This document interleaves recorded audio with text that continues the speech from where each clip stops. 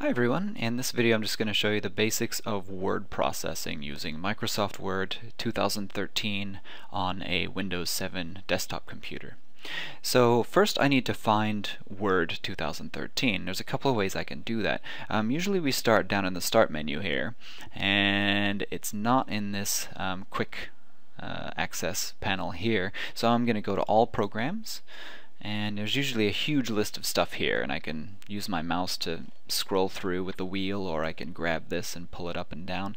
There's Microsoft Office 2013 right here. I just click that once and it opens the folder, and there's Word right there. So I can click that and that'll open. Another quicker way of doing it is just to go to your Start menu, and in this search area just start typing Word, and there it is. It's the first one that appears. So I'm just going to open this. Okay, so when Word loads up, you'll have a bunch of options as far as what templates you want to use. And these are usually for different themes. So you can see there's like pictures involved in some, there's different fonts, and there's like event planners and flyers and all sorts of stuff. Usually what I do is I just do a blank document. That way I have more control over what it looks like. So I'll just double click on that, and I'm right into editing my document. So when you first get into your document, what you'll see is this top bar here, and all of these different tabs allow you to do different things. If you click through them, you'll see different options. So for home, you have your basics of all the text formatting and changing alignment and all the stuff that we'll cover in this lesson. More advanced things are the ability to insert tables and pictures and Wikipedia entries and video stuff. Design is you can change the theme, sort of related to our template choosing. Page layout is text line spacing and all sorts of stuff. References if you're writing a research paper. Mailings is if you're writing a bunch of letters and you want to substitute in names. Review is when you want to make comments on a document if you're working on a document with other people. And view is just different ways of looking at it. So if you're writing a document for a web page, something like that, then this shows you what it will look like. And then developer, you probably don't need to worry about that. It's all about programming and adding things to Microsoft Word as far as plugins and things like that. So let's go back to home, and I'm just going to start typing, and we'll go through all of the different options that we have when we're typing. So I'm just going to start, and I'll say font. Oop, that's at front. Font, there we go. So the default font when we start typing in this version of Windows is Calibri. Yours might be different depending on what preferences you set up at the beginning, but I don't like Calibri, so I'm going to change that. And anytime you want to change the attributes or the characteristics of some text that you've written, all you need to do is click down your mouse and drag to select it. So now that it's selected, I can do that. And you'll notice something really popped up there when I selected. So let me do that again. As soon as you select text, all the options for it pop up. So these options look very similar to these options here. In fact, they're exactly the same. So I don't like this font, so I'm going to change this to something more universal, and I'll go to, there's Arial. There we go. So I just changed that font to Arial. It doesn't look that much different, but I did change the. So now we're in Arial. I'm going to go to the next line by hitting Enter, and then I'm just going to do text size. Same thing. I can highlight that. Here I can change it to 20 or something if I want here, or I can do it up here. You can do it in multiple places. So as you scroll through, you can change the text size, and it auto updates. I'm just going to leave that as 20. So that's a good example. But what you'll notice is when I hit return, I'm still at 20. So basically all the changes that I make kind of add on. So I'm going to type out here alignment. I'm going to go like center. But I don't want this to be size 20 anymore. So I'm going to change that back. So I'll highlight that, and I'll put that back to 11. So now they're the same size. So in order to change my alignment, I would select my text, and using these icons here, I can choose which alignment I want.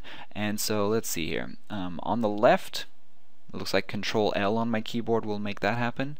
Or I can just click the button. I'm going to do center.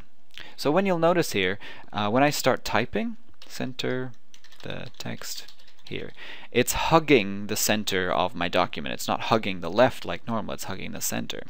So I'm going to do the same thing with align right. So I'll just say align, and I will select that, and then I'll move up here And it looks like I can use Control R as a shortcut as well on my keyboard. So if I do Control R or if I click this button, it does exactly the same thing. So I'm going to align there. And then when I type more, you can notice that it's actually hugging the right hand side and shooting my text kind of off to the left. So I'll go align right on this document. So that's how alignment works.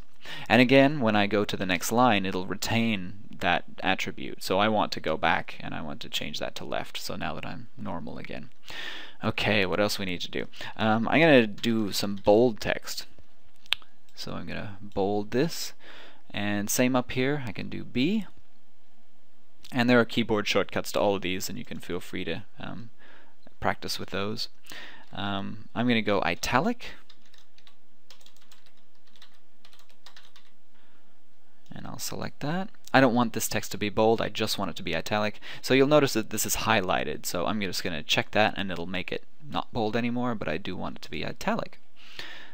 So I'll go to the next line, and again I'll call this one underline. I don't want this one italic, so I'll uncheck that and go into underline there. So another useful thing that your instructor might want you to do is to have specific line spacing for a report or something you're working on. So to do that, all you need to do is highlight all of the text that you want to conform to that, and there's this option here, line and paragraph spacing. So I can do 1, or I can do 3 or 2, or however I want to do that. You'll notice there is spacing here, and under page layout you'll notice that before each line or after each line you can set how big the space is. So if I really wanted it to hug close, I would do 0 points, and then I might come back to here and change it to 1.5 times spacing. That's quite common. So the last thing I'm going to show you is actually how to copy and paste things. So if I want to write, I'm going to fix all my formatting here, take that underline off, and I'll just say copy, and I'll just say paste. So if I want to copy this text, all I need to do is highlight it, and up in the top corner here there's a copy button, and what we need to do after we copy it is just unhighlight the thing that we have selected, and then we can just paste, whatever we want to do. There's a really quick shortcut to do this though that most people use. Instead of using these buttons up here, they will select the text, and on the keyboard you just say Control C for copy. You unselect what you've selected, and then go Control V, Control V, Control V, Control V, Control V, and that's a really simple way. So again, that's Control C for copy and Control V as in Victor for paste.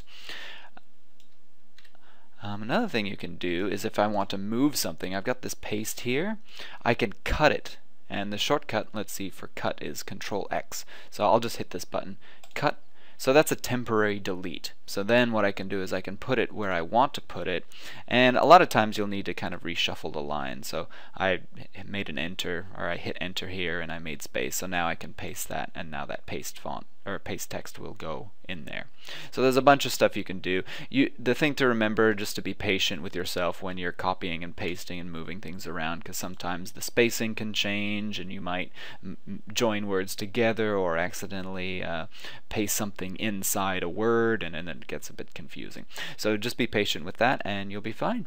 The last thing that I wanted to show you is actually how to change the orientation of the paper. So anytime you're working on word processing document, you do have the representation of a piece of paper that you're going to print, because that's the whole point of word processing.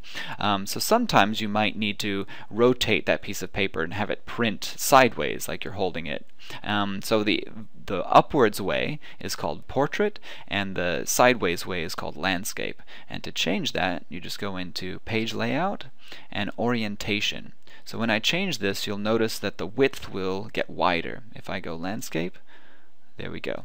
So you'll notice that these alignments have actually adjusted themselves. They haven't kind of stayed in the same place. They've actually adjusted themselves based on the width of the document. So when I change that back to portrait, the space that we have on the left and right stays the same, but the text moves to adjust.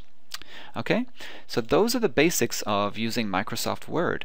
The last thing that you want to do is when you're working on a document like this, you need to save it. So there's a Save button at the top here, and you can just click that one. And then it gives you some options as to where you want to save it. And you have a couple of options. If you have your OneDrive account set up, you can click that one. And if you're logged into the computer, it should allow you to save that. Or you can just save it to your U drive by hitting Browse, and then using the left-hand navigation here to go to your U drive and your Documents folder right there. So once you get it in here, it's pretty easy to upload it to OneDrive directly. Okay, so that's the basics of using word processing in Microsoft Word 2013.